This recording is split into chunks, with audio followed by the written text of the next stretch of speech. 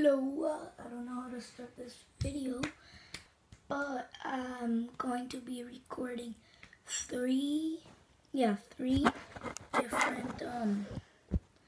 videos tonight. So by the time you're watching this, they're probably already out.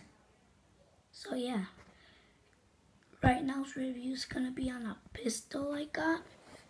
It's already been in a video. This one.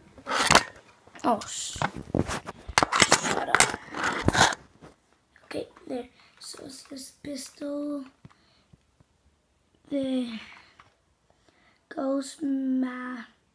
I don't know. You guys can read it if you want.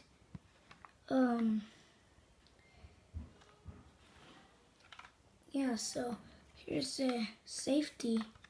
I mean, you're still able to pull it back with safety, but not pull the trigger. Magazine release, or what I run with this pistol is just little 12 gram. Says to use with 12 grams, I think they are, I don't know. And it says to run it with 6 grams. I don't really run it. Actually, it says with 6mm BBs.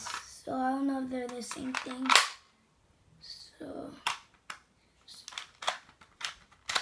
it's actually pretty good. I have a weak hand tonight.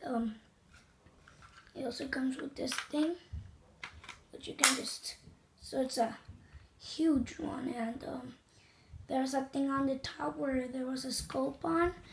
Here, I'll show you the scope, but I don't have the thing on the top. I put the scope on a rifle, which I will be making a full review on.